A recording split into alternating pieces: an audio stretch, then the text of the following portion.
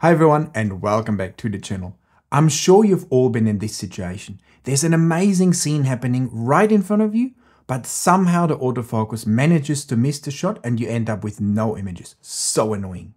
But is this really the camera's fault, or are there some things that we can do to eliminate these frustrating moments? If you're struggling with a lot of missed and out of focus images, or your camera getting stuck on branches or the background, chances are that your autofocus settings and techniques are all wrong. So let's change that today, and let me help you with this video to get you back on track to taking stunning and, most importantly, in focus images. And also make sure to watch till the end for my special in the field techniques that will allow you to get the best results. The first area that many people get quite wrong when it comes to the autofocus is to assume that it needs to be super aggressive and almost hyperactive and jump onto the target right away. Of course, we want the camera to focus really fast initially, but most of the autofocus settings we can actually influence don't target the initial autofocusing phase, but they target what happens once the target is acquired. And when it comes to this, for birds and wildlife photography especially, we want the camera to be quite calm and collected and stick to the subject that we focused on initially. If we set up the settings incorrectly and the camera is a bit too hyperactive and jumps around and acts too erratically, what will often happen is that instead of tracking our subject nicely and calmly, the camera will jump on and off the subject, or jump onto the background, or jump onto something else entering the frame, and that's definitely not what we want, is it?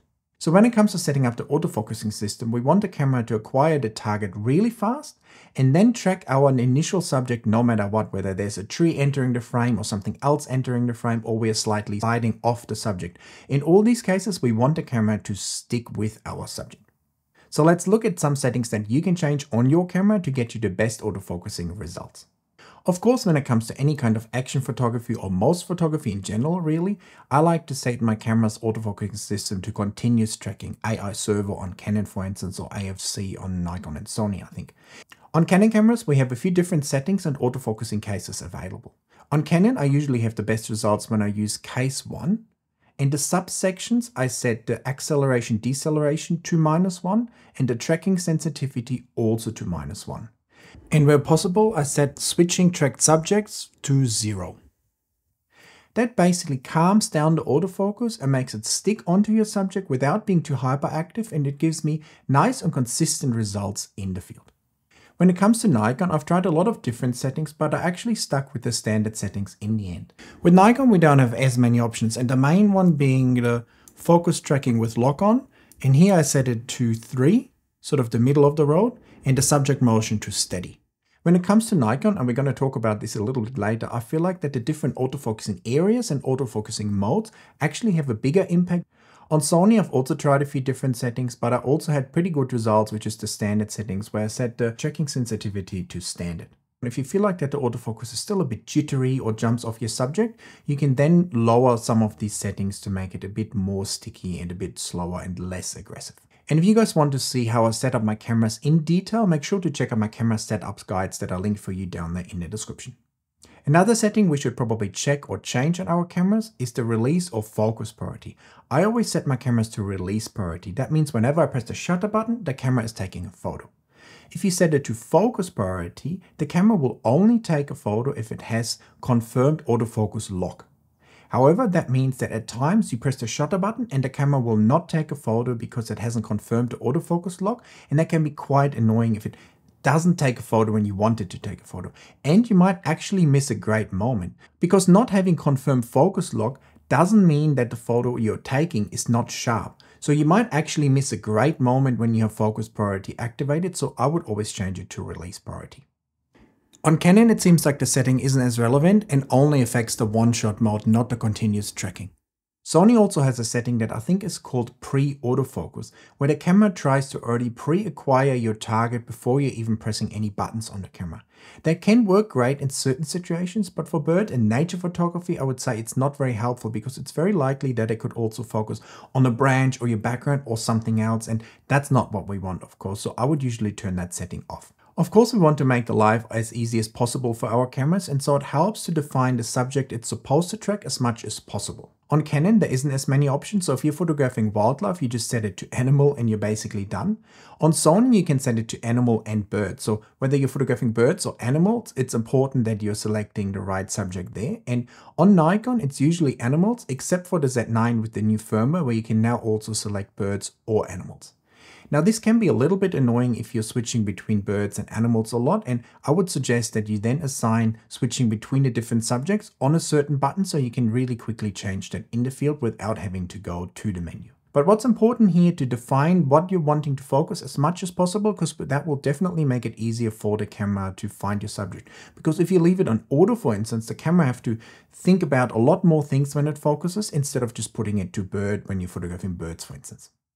The easiest cameras in terms of the autofocus to work with and photograph in the field and also to set up is usually Canon for me, because instead of having to set up certain zones or different autofocusing areas, the whole area autofocus on Canon works really well. So you basically half press the shutter button or press one of the rear buttons, the camera will find the subject all over your viewfinder and track it all over your viewfinder.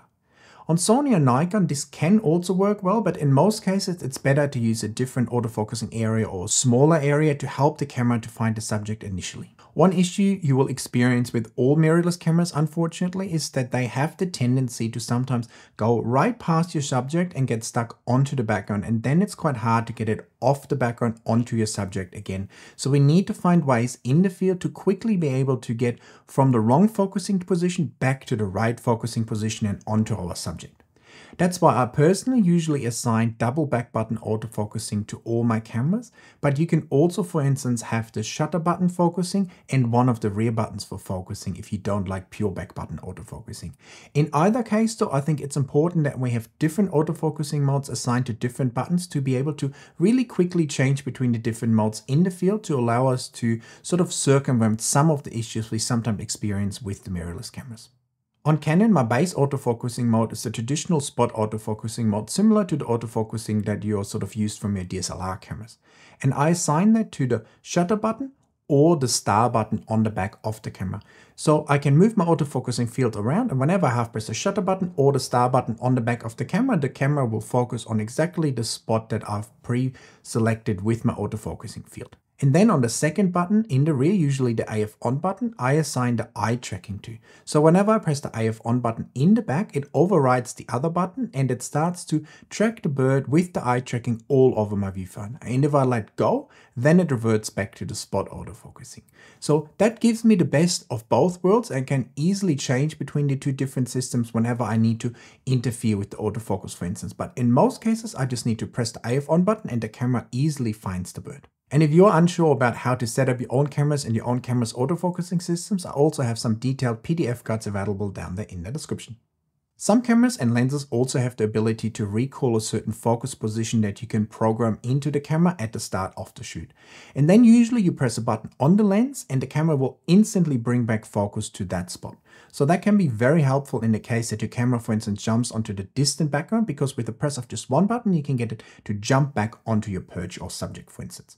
While the Canon autofocus is very easy to set up and quite easy to use in the field, when it comes to Nikon, the autofocusing system and setting it up is a little bit more involved, because typically the whole area autofocus works well in video tracking, but for focus it lags a little bit behind and it's not as reliable as Canon, for instance. So whenever I use Nikon cameras in the field, I like to use a mix of the wide area and the 3D tracking, and that definitely gives you the best and most consistent results.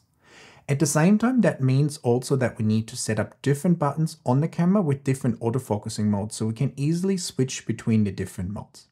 Typically, my base autofocusing mode on the Nikon cameras is a wide area custom or wide area large, and I assign the focusing for that to the shutter button or the display button in the back of the camera. And then I assign the 3D tracking to the AF on button. So whenever I press the AF on button, 3D tracking takes over and tracks my subject all over the viewfinder. However, I find it difficult to find the subject initially with the 3D tracking because the field is so small. That's why using the wide area large first to find your subject is usually the best idea. And then whenever I have acquired the focus with the wide area large, I press the AF on button and the 3D tracking takes over from the wide area large and tracks from the exact spot that I was tracking before with the wide area and gives me nice tracking all over the viewfinder and the best consistent results, at least for perch birds. When it comes to action photography or birds in flight, especially with a water background, I've found that the 3D tracking then doesn't work as well, and a more narrow, longer, custom wide area actually gives me the best results. So with Nikon, it's really depending on the situation which autofocusing mode works the best, and switching between the different ones, mainly a wide area and the 3D tracking, has given me the best results. And lastly, on the Nikon bodies, I also assigned the spot autofocus to one of the front buttons on the camera. So whenever I need to manually focus on a certain area, I can press one of the front buttons and then I'll have the spot autofocus activated. And setting up the camera that way with the focusing for the wide area on the shutter button or the display button, the 3D tracking on the AF on button and the spot tracking one of the front buttons, I have all the different autofocusing modes available with just a click of one of my fingers. On Sony cameras, and I've mainly used the A1, we have different autofocusing areas available, and I usually like to use the spot areas or some of the zones. And both of these are then also available with tracking and without tracking. And that's actually a really cool implementation that allows us to set up the autofocusing quite easy and a bit differently to the other cameras. So on the A1, I assign either the shutter button or the AF on button in the back of the camera to AF on with tracking. That means whichever area I've selected, like a spot, the camera will engage autofocus and engage eye tracking when I press one of these buttons. And then I assign a different button, like the AEL button in the back of the camera, for instance, to just AF on.